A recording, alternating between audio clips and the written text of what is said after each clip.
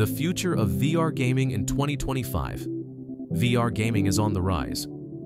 Everyone is now hooked into their fantasy world and playing their favorite games. It is also pretty astonishing that this is becoming a billion-dollar industry, and its future is now far more exciting than ever. So, in this video, we take a nice look at the future of VR gaming in 2025. To start off, younger generations' embrace of VR and dominance over the Quest Kingdom may assure its survival. Their willingness to wear a hefty headgear every day might be interpreted as a sign of long-term progress. You'd be shocked how many companies in the past couldn't keep grown-ups in their headsets from ending up in the cupboard after only a few months of ownership. The younger user base has grown so large that many developers who once focused on quality single-player games are now chasing trends by building free-to-play titles that will go viral on TikTok or YouTube. Influencers such as J-Man Curly and others make decisions about what the next popular game will be. Creating a high-quality game with excellent plot, gameplay, and visuals is no longer a guarantee of success, especially when the majority of active players aren't necessarily interested in that type of material. So, let's begin by stating that the glory days of PC VR are past. There's still some very interesting stuff going on in the gaming industry, so there's plenty of pretty cool flat games to enjoy in VR. But the general scenario isn't ideal for most users. Now, I know I've already started talking about game quality, but before we get into that, let's speak about the present status of hardware in VR. Many may argue that the MetaQuest 3S was a race to the bottom, in which the cheapest, crappiest hardware was distributed to as many people as possible, as quickly as possible. But we disagree. One, the value is undeniable. It provides far more than anything else, and they've hit the correct mix between weight, battery life, performance, and heat, all of which you should be concerned about in a gadget that goes on someone's head and needs to be very functional. They struck the correct balance, which I know is not easy. There are headsets that do not have a built-in operating system or standalone hardware. All they do is connect to a PC, but they are nevertheless significantly heavier, less comfortable, or generate more heat. To be honest, they hit a very decent balance. However, one component of this is rarely discussed. Meta is flinging money around. They often sold the initial Quest headsets at a loss, which means no one else in the business can compete. Apple is the only firm that offers a truly high-end XR headset, but it costs nearly $4,000 and barely functions as a gaming gear. Speaking of games, there is another area where many people have serious troubles. VR gaming is routinely compared to flat-screen gaming, and people must recognize that the two are quite distinct media. Now, I'll take Batman Arkham Shadow as an example, because it's one of the best VR games ever created and was recently published. It is absolutely as amazing as the Arkham titles that were released on flat screens. However, those games were launched about 10 years ago, and I would place it right next to them. They are still wonderful games, but when it comes to graphics and gameplay mechanics, they are a little behind the curve, which is where VR is. We must realize that VR is behind the curve in terms of flat-screen gaming, as compared to overall mechanics or gameplay time, as well as 8A quality. Yes, standalone hardware is a part in why games aren't more robust, but the fundamental reason is that the money simply isn't there in the VR market yet. It's increasing, and games are getting bigger and better. Yet first-party VR games like Half-Life Alyx, Horizon Call of the Mountain, and Batman Arkham Shadow aren't profitable in the business. Companies are spending a lot of money to assist expand the VR sector and promote their products.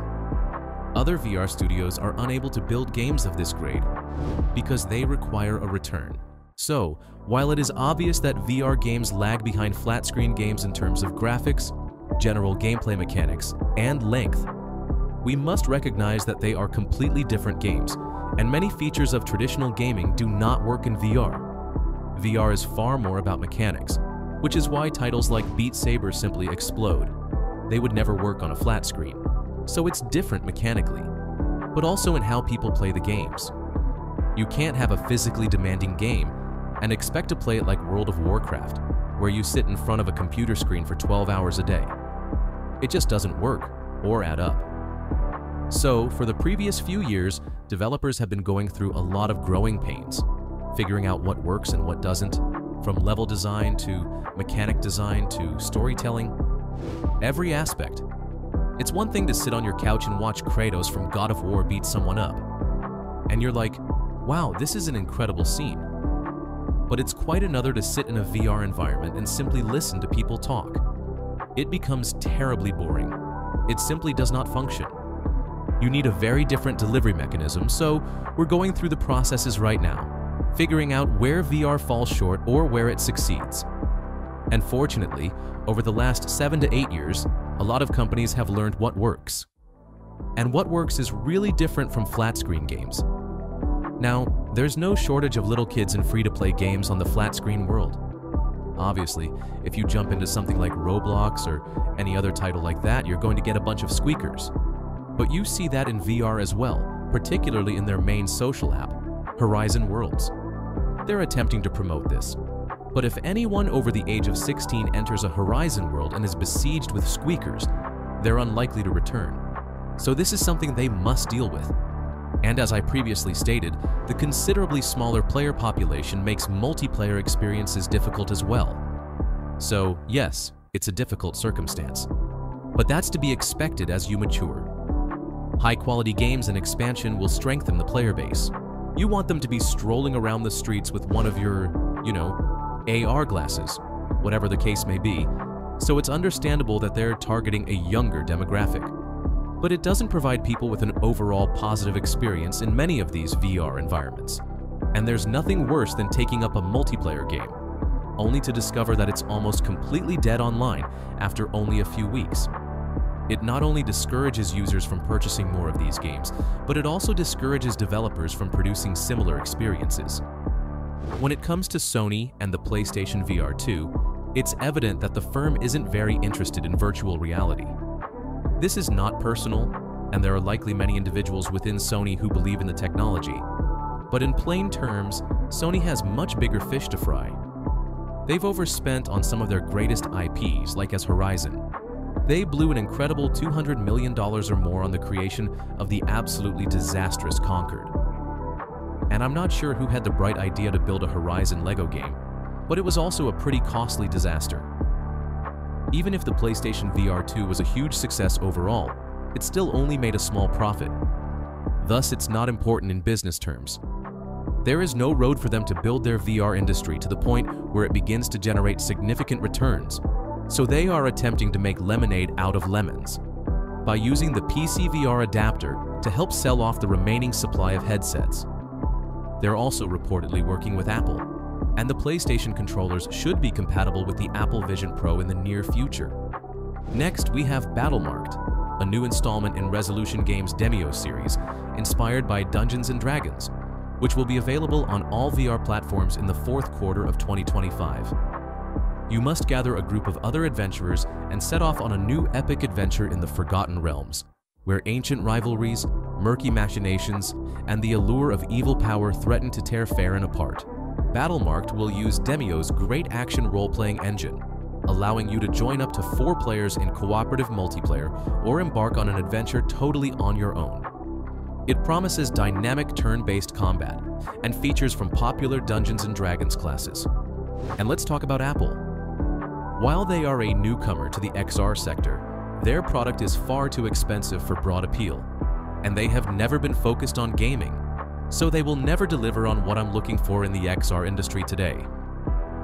They're gearing up to compete with Meta in terms of all-day wearables or simply becoming the next computer platform. There are also a few other minor players. Pico is the closest to Meta, although they are not in the Western market and do not sponsor games as much. The true wildcard that can shake things up are the planned Android XR headsets and Meta's release of the Horizon OS, which gets me to the video's conclusion. Obviously, additional competition is beneficial. Android XR has the potential to shake things up significantly. The Horizon OS becoming available to everyone is also significant because it allows for new hardware. So if someone wants to make more robust hardware, OLED screen, possibly more powerful processor, whatever the case may be, they want to make an enthusiast Quest. Someone can now do so, and there is a market for it. Since the launch of the Apple Vision Pro, Meta appears to be on high alert, with Zuckerberg clearly determined to stay in the race. As a result, the Quest 3 and 3S are significantly more competent today, with new features being released virtually regularly. Streaming has been one of the primary reasons for considering these headsets, in addition to traditional VR/MR gaming. If you're interested in culture and entertainment, this could be a compelling reason to get one. But it's also an area where Meta could improve. Watching movies or shows is still one of the most enjoyable activities. You can set up a huge cinema screen anywhere, but the lack of official apps from providers such as Netflix, Amazon Prime, and Disney Plus is evident. Using the browser works, but it appears to be a temporary solution because it lacks the entire experience, which includes no native 3D content, themed locations, or offline downloads. With Quest 3 out for a while, this should be widely available by now. So that's all we have for you today. Thank you so much for watching. Remember to like and subscribe, and I will see you in the next one. Stay close.